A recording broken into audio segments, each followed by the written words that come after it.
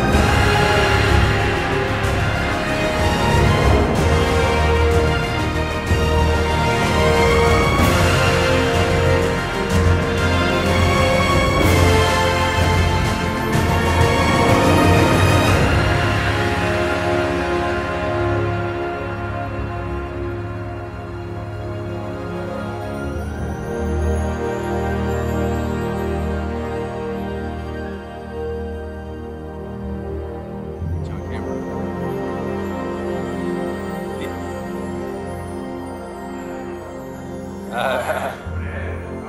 stash is ready.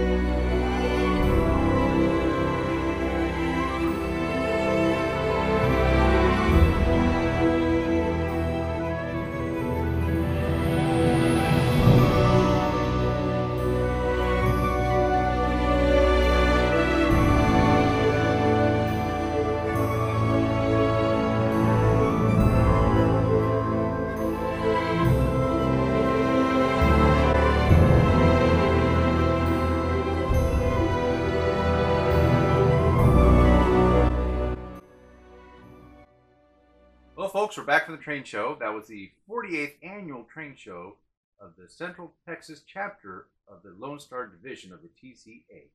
And they moved it from Garden Ridge to within the city limits of San Antonio on the north side of town at 604 and 281. This new venue they have here is awesome. It's at the Parkhills Baptist Church.